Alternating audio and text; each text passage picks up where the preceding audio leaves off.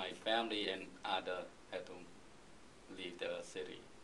They make us walk like couple night, not the train. I mean, put us in a truck or nothing. We had to walk from the city to the village. I don't know how many days, but couple days I think. Do you remember how you were feeling when that was happening? Were you scared or?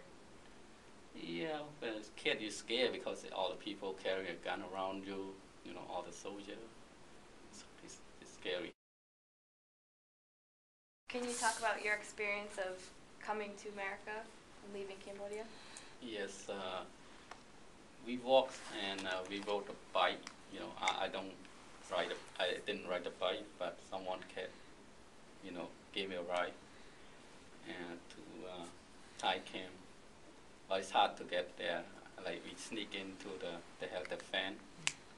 So we lay until that night. Then we start to sneak into the camp. So it was secretive that you were sneaking into the camp? Yeah, they won't let us in. It was dangerous? It's very dangerous.